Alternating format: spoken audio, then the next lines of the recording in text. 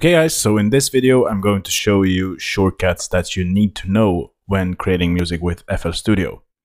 So first I want to address the different F keys that you need to learn. So first I want to show you the different F keys that you need to learn.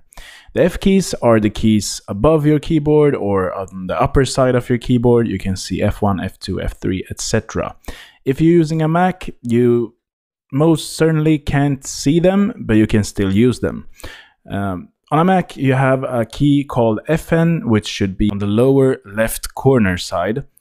You should see the Fn key, and if you press and hold it, and then press the different upper keys, you will see it will get the F1, F2, F3 keys as usual. You can also see the F key, which one it is, and they are numbered just underneath the icon on that key. And this is just for Mac. If you're on a Windows, you most certainly have the F key, the function keys as they're called. So if you're getting the F1 key, if we're pressing the F1 key here, you will get the help section here. So as you can see, if we're now focused on our mixer, this will bring up the mixer functions help. So let's say that I'm in FL Studio here, let's say I'm in the playlist and I want some help inside of the playlist. Just go to F1 here, and now it will load up the help for the playlist. So this is actually very, very useful to use. It's not like regular help window that you have to like search whatever and you can't find that and so on and so forth. So let's say that you have a problem with something. If I go to the browser here, if I'm focused on the browser, let's say I'm here. Now if I press F1, that will load up the help for the browser. You see, it's very, very useful to have there. All right, so the next one is going from F5 up to F12. So F5 will actually close and open the playlist. F6 will close and open the channel rack. Then we have F7 piano roll. Then we have F8, which is to see all of the plugins that you have available. So you can actually load up a new plugin here and see it graphically like this.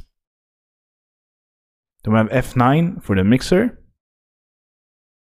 And then we have settings for F10. F12 will close all of the windows here. So let's say that you have a lot of different windows open up and you just want to get clean. Then you go to F12. Then we have all of the different other key commands that are very useful to use, and they can differ between the different versions of FL Studio and also if you have customized it in some way. So the best thing to do here and to learn is to actually take a look at the panel here, the info panel. You will see the different key commands that you should use to make a different thing here. You can see if you go to the playlist here, you can see now if I hover above the draw tool here, you can see it's the key command tool for that is P. B for the paint, delete D, and so on and so forth. So it's very important to learn this stuff, because let's say that you want to cut something here in the playlist and then you want to draw it out or something like that. It's like time consuming to just cut it like this, then go up here. You want to draw that out like that, for instance, and then you want to cut something else. So instead of going up to the menu here all of the time, you can just go with the key commands.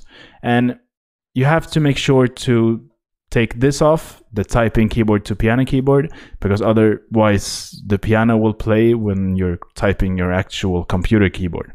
So if you have this disabled and then go to the slice, which is C, slice like that, then you have P, so you don't have to go up. It's just for me to show you that the key command is P. So now if I go to P here, I have the draw tool here. So it's very easy to use like that for all of the different stuff inside of FL Studio. So if I open up the piano roll like this, now you see all of the different stuff here in the piano roll, and they have their own key commands, as you can see here if I hover them over in the info panel. And yeah, the most important thing to learn here is the key command for the different tools, because that is going to speed up your workflow a lot.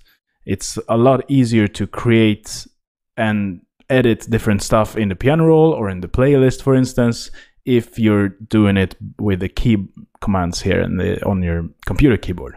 One thing that is very nice to use is to hold the control key if you're on Windows, or command key on if you're on a Mac.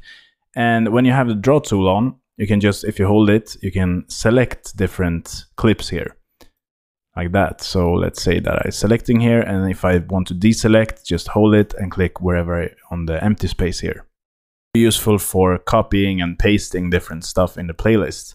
And same thing goes with the piano roll. So let's say that I want to copy this section here because it's exactly the same here as I want it to be here. So what I do here is to hold the control key or command key, just select it like this. And now I can just go with Control B, and now it will create us exactly the same clips here in this side. You can also select them like that and go with Control or Command C and Control or Command V to paste it. And now I can drag it out like this. Next thing that I want to show you, which is really useful to have, is to zoom. And you Control or Command zoom like this, or with Alt like this. So you scroll and hold Alt or Control to zoom. It's very useful to have like that. Thing that I want to show you in the playlist is how you create track and group tracks very quickly. So if you want to create a new track, just go to whatever track you want here, just right click on it and press I to create a track above it. So let's create 2 tracks. And now if I want to group these 2 tracks, I just go to the second track that I want to group with and just right click and press G, and that will group them together. So what that does is to group with above track. So you have to make sure that if you want to group something, you want it to be with the track that is above it. So let's say that I create a lot of different tracks here, like that. Now I can group them all together. So first I, and then G to group them. Then I can collapse that like that. You can also right click within this group here and just press I, and that will create tracks within this group. You can see it if I go here. So all of these tracks will be inside of the group if you press I within the group. So now all of these tracks are within this track here. So if I collapse it and just go on another track, let's say this track here, and press I, that will create a new track which isn't in the group. This is a very useful one. If we have a track that we want to assign to the mixer and we want it to be colored and everything as it is in the channel rack. So first, let's just rename it and color it to something else like this. And now we want this keys here to be assigned to the mixer. We want it to be renamed as it is here, and we want it also to be colored as well. So what you will do here is to just select it here, the keys here, and you want it to be on whatever insert channel here. So let's say we want it to be there, and now we press Control or Command L, and that will, you see, that is now assigned to the 14, and it's colored and renamed as it was here in the channel rack. Say now that we want this track to be moved to this side in the mixer. It's very easy to do that as well. Just hold Shift and now you scroll. You see that will move this channel here in the mixer. So you can organize your different mixer tracks by doing it like this. This one is if you want to create a new pattern inside of the channel rack, then you go to F4 and that will create a new pattern. You just name it. So new pattern like this. You can color it as well and just press like that. And now you will have your new pattern. So that is very nice to use, and it will automatically put up the rename and color box. So you can immediately start to work on the new pattern. All right, so now let's say that we have the new pattern here and I have a kick drum that is, the beat is like this. And now I want to move these rhythms here just to see how it sounds with the different rhythms. So let's say that I have something like this. And now if I want to move the kick drum here, let's just play this pattern here so you can hear what I do. All right, so now I want to move this pattern a bit. So let's select it, press and hold Shift, Command, and your arrows, or Shift Control arrows. And now you can see you're moving it like this.